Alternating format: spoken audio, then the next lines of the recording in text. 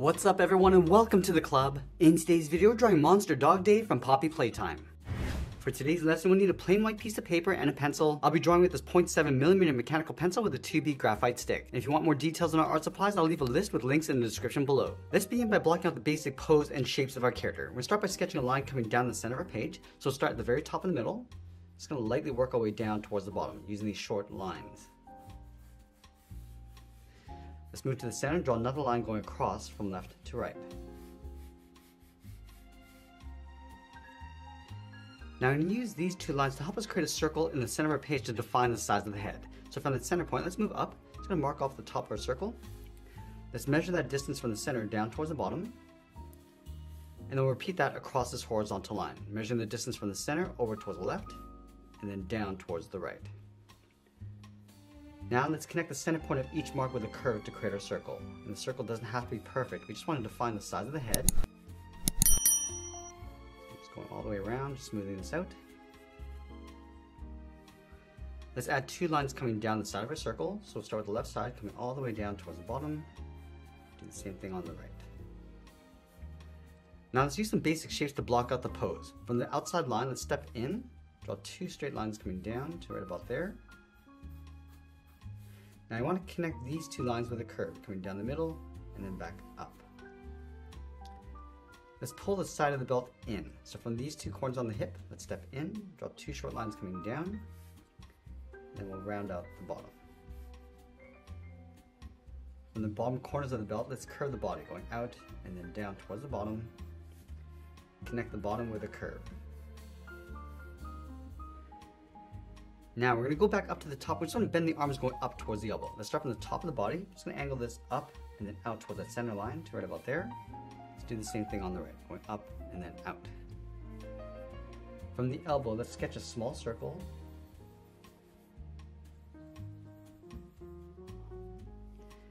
And then from the outside of the circle, let's bend the arm, going out and then pull that in.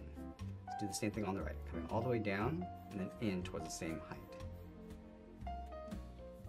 Now let's add some thickness to the arm. Let's start from the bottom of the circle. We're going to come straight in with an angled line. Now as you come in towards the body, we're just going to bend that down towards the side. Let's do the same thing on the right. Coming straight in and then bending that down.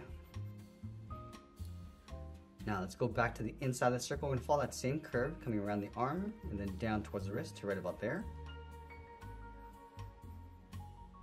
Just draw a straight angled line going across the wrist. Let's block in the thumb. From the wrist, bend this in and then down. Round up the thumb. And I want to follow that same curve going up and then out towards the wrist. Let's go to the outside of the wrist. I'm going to draw the first finger, coming around and then in. Round up the finger and following that same curve, tucking that in behind the thumb.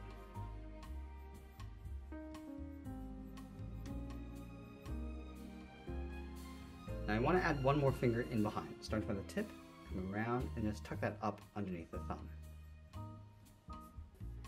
Now with the head, we want to tilt it forward. So we're going to take the side, add a curve, coming down the middle, and then up. Now right where this curve meets that center line, let's draw the nose. Start with the curve going up and then down. From the ends, come down and then in towards the center. Let's draw the top of the mouth, starting from the tip of the nose, come down, then this up towards the left and right side. And then on the end, I'm just going to curve this out towards the side of our circle. Let's open up the mouth. From the side, we'll step in, curve this down, in towards the middle, and then back up on the right. Now I want to draw the outside of the muzzle. Starting from the left side, go up above the nose, and then bring that down. Let's curve this around and up. Go around the corner of the mouth and then pull that in. Now let's trace the mouth along the outside. Just coming down from the left, in towards the chin, back up on the right side. Now I want to place the eyes on top of the muzzle, leaving a gap in the center. Let's go to the left and go in and then up towards the top on both sides. Let's round out the top of the eye, come down at an angle toward the outside, and then bend that in.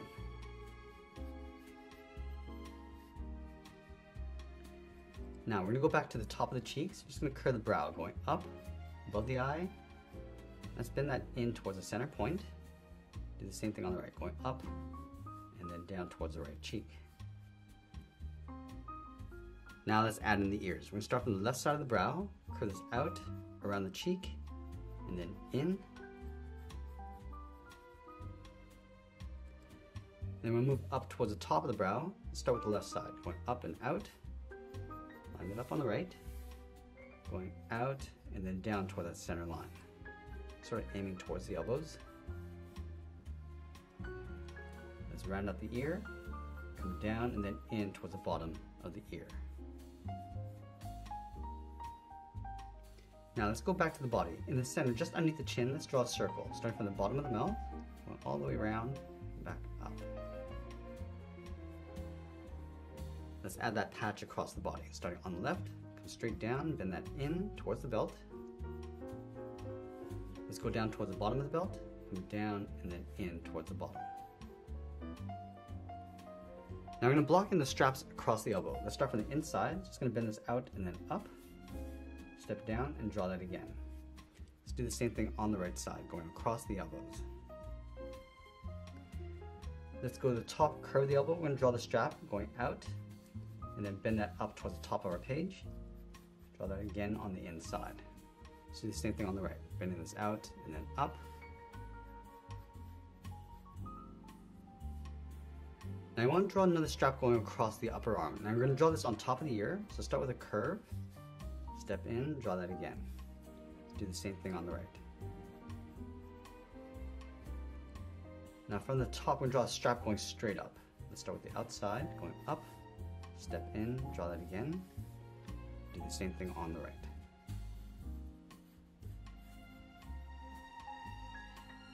Now there's two more straps across the top of the head. Let's start with the one in the center. Draw two lines going up. Move over on top of the left ear and draw that again. Okay, so now that we got the rough sketch in place, let's go back and clean this up by erasing some of these guidelines. Now we're going to use this rough sketch as a guide to help us add some more detail and refine the shapes. Let's start with the nose, and we want to darken up our contours at the same time. So starting up along the top. Now with the nose, I'm just going to lightly shade this in with a medium shade. Let's work our way across the mouth, starting from the center. Now I'm going to be applying some thick and thin lines, so adding the thick lines across the bottom of our shapes, just to give it a bit of weight.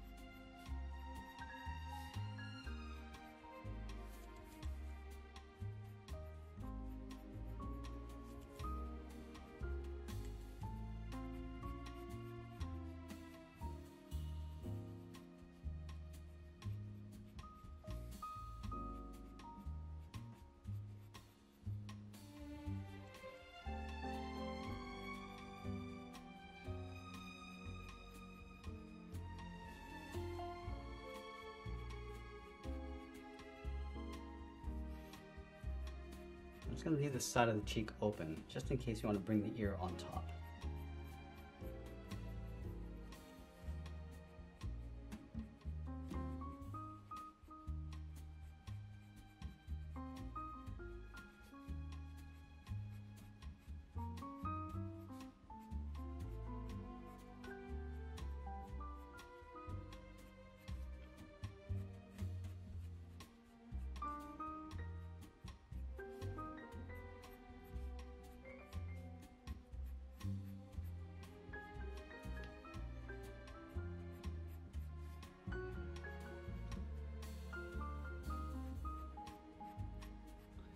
Now along the inside of the ear, we're just going to add a fold.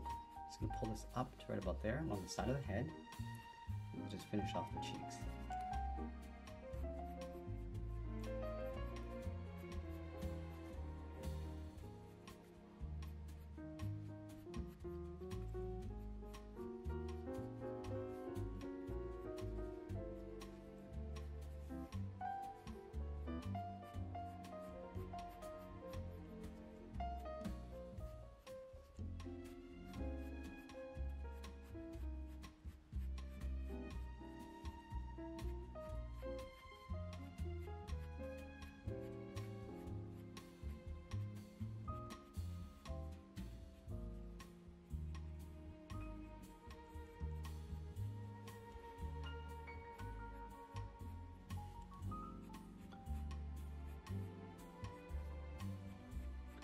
also going to add a fold across the top of the ear. So just pulling this out from the head. I'm just going to taper this down towards a point. I'm just going to layer the back side in behind.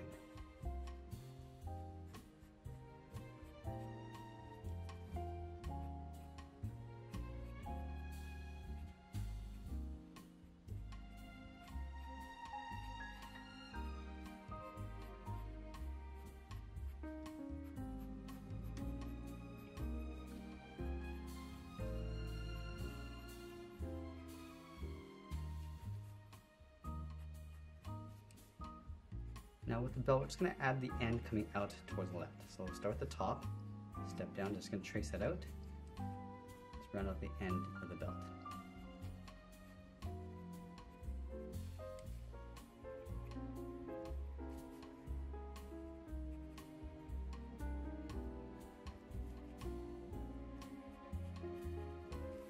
Just going to draw the outside of the buckle.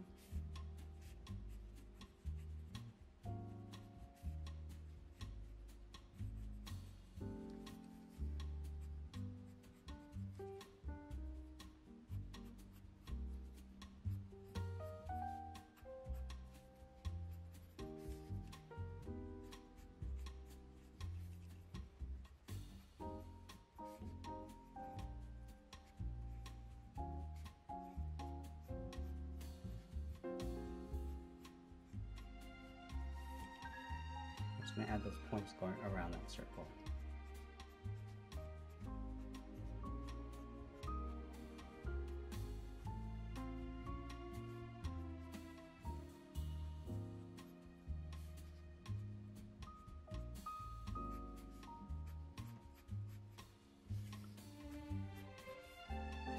And we're going to tear up the bottom edge of the body. So starting on the left, add these little points going across.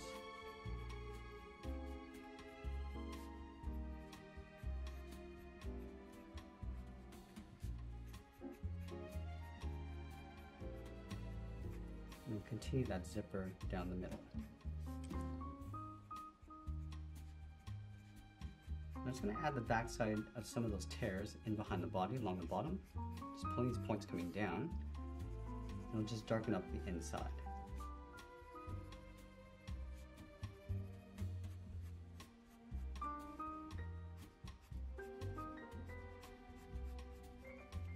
Now working our way across the arms. Add that strap on top.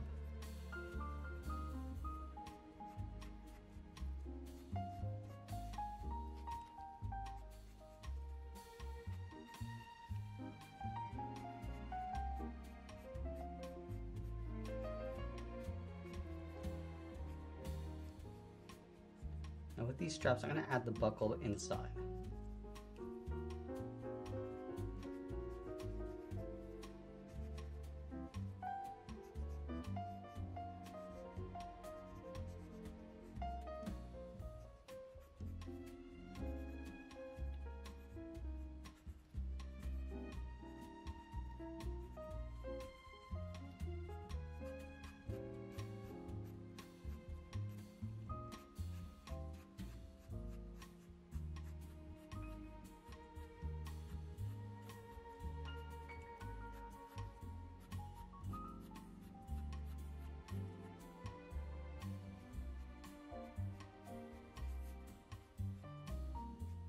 Now with the arms, I'm going to add some stitches going across the wrist.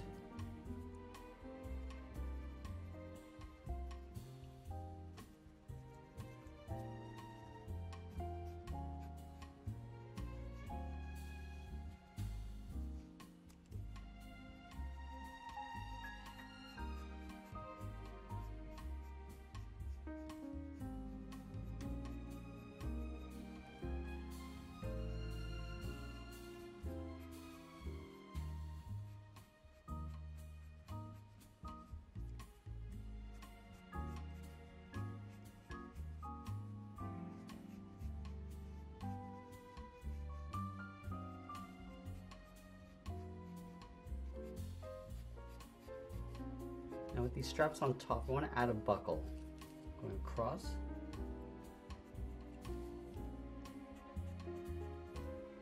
just wrap that buckle around the side of the strap.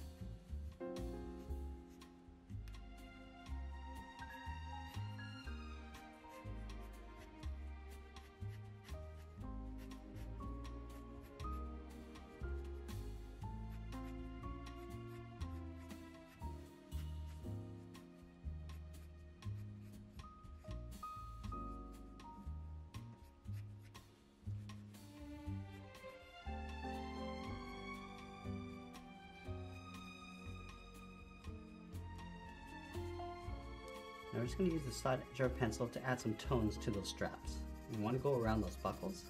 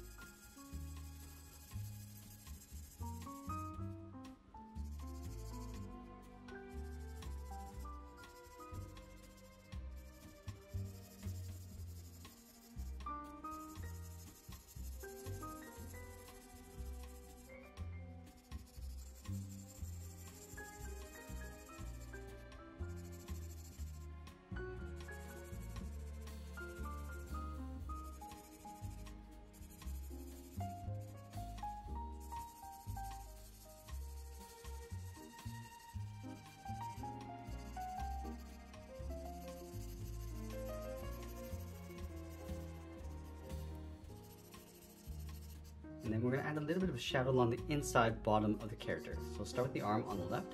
Just going to darken this up and then fade that out. And add a little bit of shadow to the thumb, also to that back finger. And these shadows are going to help us give some more shape to our character.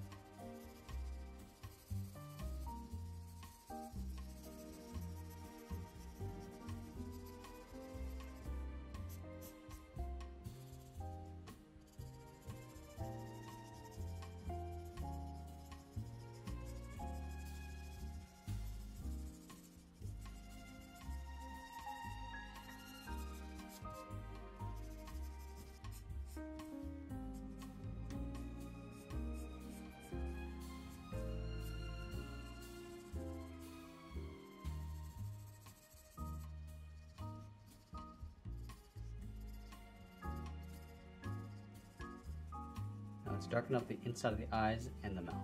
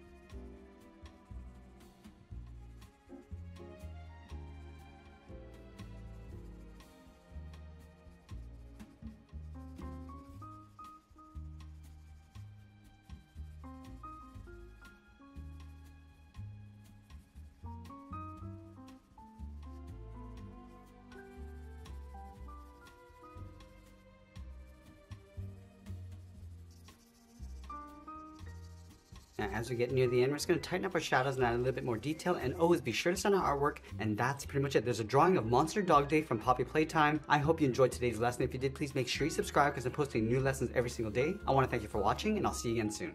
If you're interested in learning more about today's art supplies, then stick around. This is the NicPro Mechanical Pencil. The 5-piece set comes complete with 5 drafting pencils, 4 tubes of lead refills for all the different sizes, 2 erasers, also 9-piece eraser refills, 2 lead sharpeners, with a pack of colored leads. And all of this is neatly packed in a gift storage box. Now, since I started using this pencil back in 2023, it's really changed the level of my drawings. The heavier weight of the pencil has helped me create smoother and more controlled lines. And with the wide variety of lead sizes, I can easily transition from high detail to smooth shading. And NicPro also has a fun color set for those who want something a little bit more lightweight. I used to think that all pencils are created equal, but since using this NicPro Mechanical Pencil, it's been a game changer for my art. Now, if you want to give this pencil a try, I'll leave the link in the description below.